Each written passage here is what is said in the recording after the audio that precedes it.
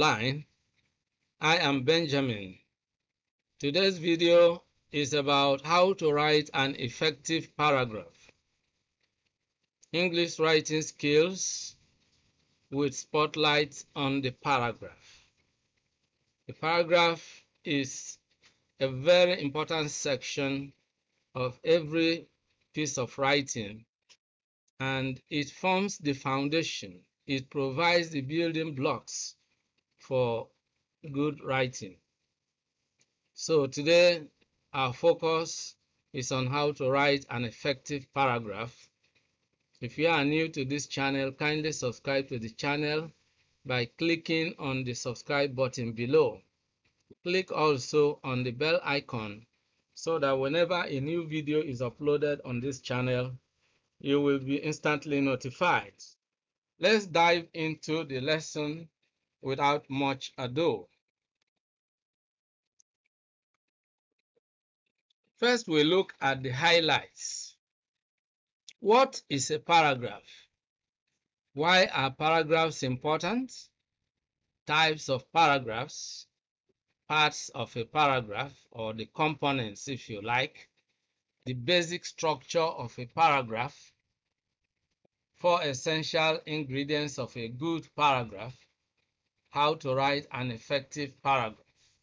Let's look at this one by one. What is a paragraph? A paragraph is a collection of sentences which all relate to one main idea or topic.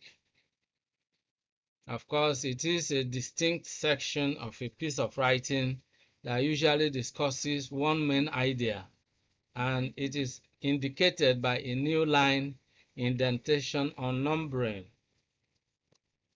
So a paragraph is a very important aspect of writing.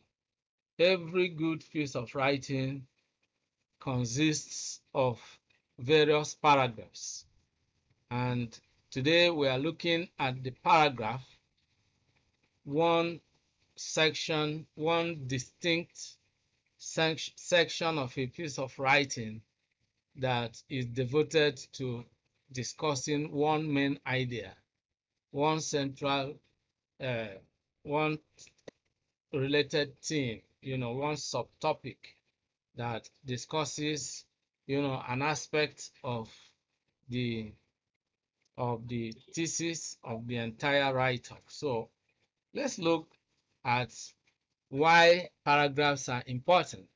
Why are paragraphs important? Paragraphs help to separate the different ideas in a piece of writing. Every piece of writing is about a given topic which has different ideas or points to discuss. If you are talking about the effects of drug abuse, for example, you have different effects that need to be discussed. If you are talking about the causes of road accidents, then the various causes are different ideas that need to be discussed, and so each of the different ideas will have its own paragraph. All right? Paragraphs enable a writer to organize his or her thoughts. If you write without paragraphs, your thoughts or ideas will not be organized, and it will be difficult to actually follow the writer's line of thought, because paragraphs indicate a movement from one idea to another. Paragraphs help a writer to communicate his or her ideas with clarity by moving from one idea in one paragraph to another idea in the next paragraph. And in this way, paragraphs guide readers' understanding as they help readers to follow the writer's line of thought. So paragraphs are really important. All right? So let's move on and look at types of paragraphs, Well, in this case, we are looking at paragraphs as, as if they were distinct pieces of writing themselves, because you ought to know that when we talk about descriptive paragraphs, we find descriptive paragraphs in a descriptive essay. We find narrative paragraphs in a narrative essay. We find expository paragraphs in an expository essay, and so on and so forth. Today, our focus is on the paragraphs. But the last type here, which is literary paragraph, when we are talking about story writing or writing a novel and all that, you discover that it's a little bit different from what we are talking about, because today our focus is on the paragraph as it is in academic writing. We are looking at the rules, the principles that guide paragraphing in a purely academic writing. We are not talking about literary writing here, because if you are writing a story, of course, you do not necessarily follow all that we are going to say concerning the paragraph. You organize your thoughts according to the narrative, the storyline, and all that. But today we are talking about academic writing, such as when you are writing an article, when you are discussing a particular topic. So that is exactly the context within which we are looking at paragraph in this video. Now, the basic structure of an effective paragraph. A basic paragraph structure usually consists of about 5 sentences, the topic sentence, 3 supporting sentences, and a concluding sentence. Every paragraph in the body of an essay consists of 3 main parts. The topic sentence. The topic sentence contains the main idea of the paragraph. Then you have some supporting sentences, and then you have a concluding sentence, that summarizes or concludes or emphasizes the topic sentence. All right? 4 essential ingredients of a good paragraph. There are 4 essential elements that an effective paragraph should consistently contain. Number 1, a topic sentence. This is the main idea of the paragraph. Number 2 is unity. A good paragraph should be unified. And this means that the entire paragraph should focus solely on one single idea, point, or argument that is being discussed. The supporting details should explain the main idea. The concluding sentence should end the paragraph with the same idea. In other words, the last sentence in the paragraph should emphasize the topic sentence, or should at least be directly related to the main idea being discussed in the paragraph. The third ingredient of a good paragraph is coherence. Coherence.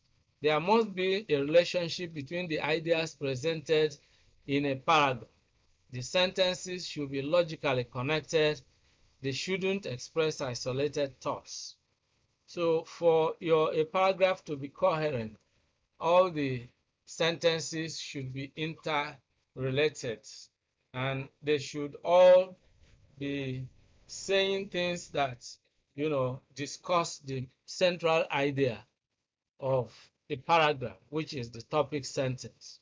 They should be related. They should not be disjointed, right? That is for it to be said to be coherent. Then the fourth one is adequate development.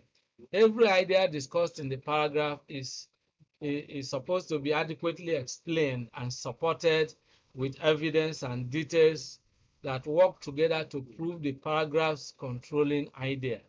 You should be able to explain the points you are raising in a paragraph. Discuss it, give reasons why, the idea or the point you are making in that paragraph should be believed by the reader. Why should the reader believe this point or this idea that you are projecting?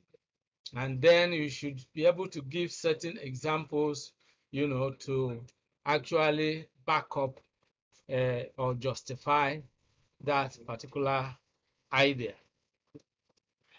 Now, how to write an effective paragraph? Number one, write the first sentence of the paragraph with an indentation. Leave about 5 spaces, at least from the left margin. You leave a space. That is an indentation. You leave a space. If you are typing with a keyboard, of course, you can press the area. There is a paragraph key, button that you press. Then it leaves the space, and so you start, after that reasonable space that indicates a new paragraph. That is really very important.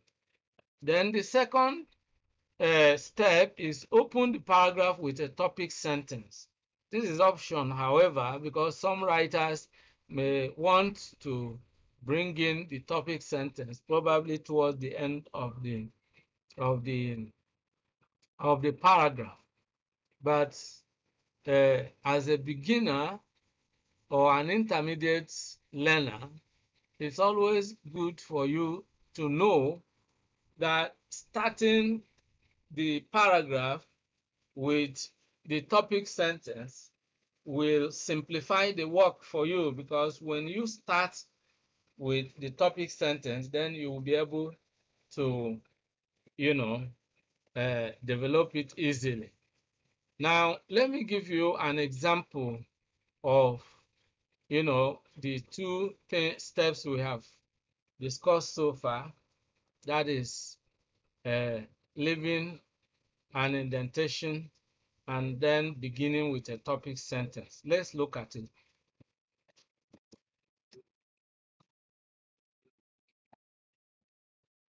Now you can see that this is actually all right.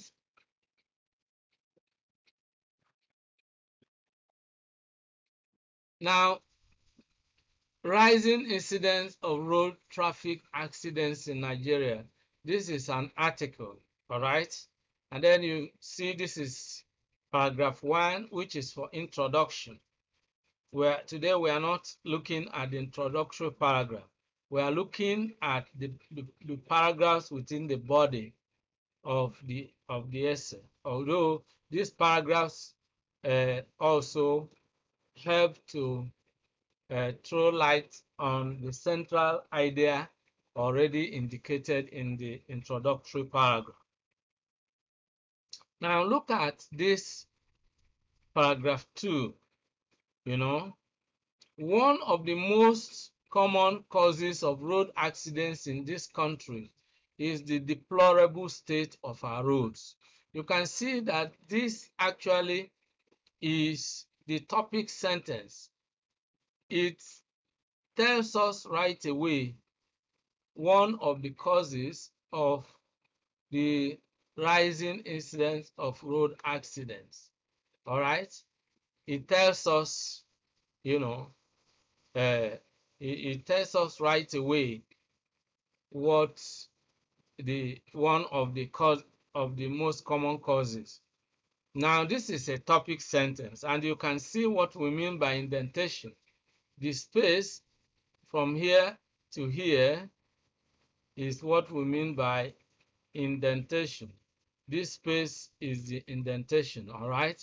So you leave a space, and you can see the same space, that makes the entire write-up look organized. It's broken into paragraphs. This is paragraph 1, paragraph 2, paragraph 3, paragraph 4. So each paragraph discusses a different point, and here after stating the topic sentence, then let's look at other sentences and how they support the or back up the topic sentence. Now let's take this topic sentence once again. One of the most common causes of road accidents in this country is the deplorable state of our roads. Full stop. This has stated, the topic sentence.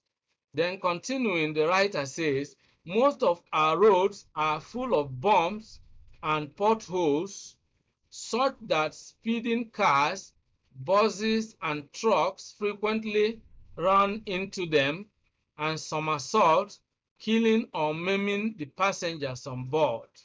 Now you can see the topic sentence has told us that one of the causes of the road accidents is the deplorable state of our roads. That's the bad road, the fact that the roads are bad. And then the next sentence is telling us, giving us a picture of what makes the road bad. That most of our roads are full of bumps and potholes, These are aspects of the bad road, such that the speeding cars, buses, and trucks frequently run into them and somersault, killing or maiming the passengers on board. This has given us a clear reason why, we should believe that bad roads actually cause accidents, because this has given us example of the aspects of the bad road, the things that make the road bad, and how they actually contribute to road accidents. Then continuing, the next sentence gives us another example or instance, or gives us insight into other aspects of the things that make the road bad. It says, some of the roads are also too narrow to accommodate two vehicles going in opposite directions. You see, that's another aspect of the bad road. Then it says, consequently, there are frequently cases of vehicles getting involved in head-on collision with each other on these roads. So you can see,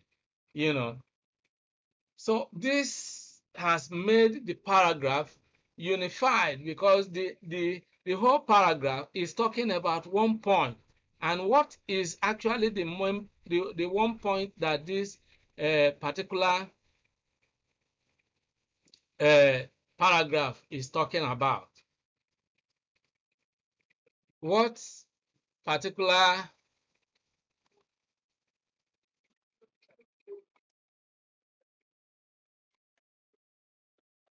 all right?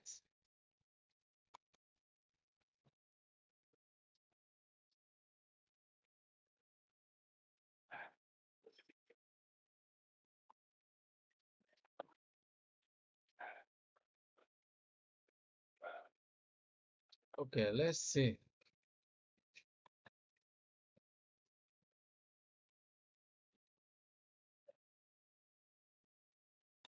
Let's restore this, okay? So we can see this paragraph is talking about one point, and that one point is bad roads. That's all. Everything the paragraph is talking about is bad roads. That's talking about this particular paragraph. It's all about bad roads. That's what it's talking about. So that makes the paragraph unified, because it is discussing one main idea. One. All right? So you can see that this is one main idea, only one main idea, and that is the idea that the roads are bad. All right? So it discusses one main idea, then it contains a topic sentence, and then it contains supporting details. It gives examples, and it gives reasons why the reader should believe that bad roads actually contribute to the rising incidence of road traffic accidents in Nigeria. So you can see how, this paragraph is, first of all, unified. First, it contains a topic sentence. Secondly, it has unity. Then it has coherence in the sense that, all the sentences are interconnected. They are all saying different things that are related to the topic sentence. One of the sentences talks about bumps and potholes that make the road bad. The other sentence talks about the fact that the roads are too narrow to accommodate two vehicles going in opposite direction. The under sentence now tells us the consequence of the narrowness of the roads, that there are frequent cases of vehicles getting involved in head-on collision with each other on these roads. So they are interrelated, and that makes the paragraph coherent. Then number 4, the paragraph is adequately developed. It has adequate development because it gives sufficient examples. It gives us reason to believe that what the writer is saying is actually true. There is evidence given in the paragraph to back up the claim of the topic sentence. So this is exactly how to write an effective paragraph. Now let's get back to the third step. After the topic sentence, write at least 3 sentences to support the claim or idea contained in the topic sentence. There are no hard and fast rules as to how many sentences you must write. These are just suggestions. Then number 4, write one more sentence to conclude, summarize, or emphasize the central message of the paragraph. Now, the most important thing here is to adequately develop the paragraph, and we have already explained what makes the paragraph adequately developed, and that is when you discuss the topic sentence, the idea you have raised in this topic sentence, and then you give reasons for the reader to believe that what you have just said is true. And then you cite examples to give evidence, justifying the point you have already raised, So that is really very important. The number of sentences do not really matter, but the important thing is to make sure you develop or discuss your idea fully. Then the step number 5 is to make sure you give at least 2 reasons why your reader should believe the point, idea, or argument you have made in the topic sentence. This we have already stated emphatically. Then the next point is that you have to make sure you give some examples to serve as evidence to justify your claims. Now, I've explained these points when we looked at the actual paragraph that we saw was fully developed, was a unified paragraph, contained a topic sentence, gives examples, gives reasons to show that the point raised is a valid point. All right? So we have really been able to look at how to write an effective paragraph. I want to believe that you have gained quite a lot from this particular video. We have looked at what a paragraph is, why paragraphs are important, types of paragraphs, parts of a paragraph, or the basic structure of a paragraph. We have looked at these. We have also looked at 4 essential ingredients of a good paragraph. It has to contain a topic sentence, it has to have unity. It should be a unified paragraph. Then it should have coherence. The various sentences should be interrelated, and they all, even though raising different points, should, make these points aspects of the topic sentence. All right. Then we also looked at how to write an effective paragraph. So I want to believe that you have gained quite a lot from today's video. If you enjoyed the video, like it and share it with your friends and relations. If you have not subscribed to the channel, kindly do so. And remember to click on the bell icon so that whenever a new video is uploaded, you will be instantly notified. This is where we draw the curtain in today's video. See you in the next video and remain blessed.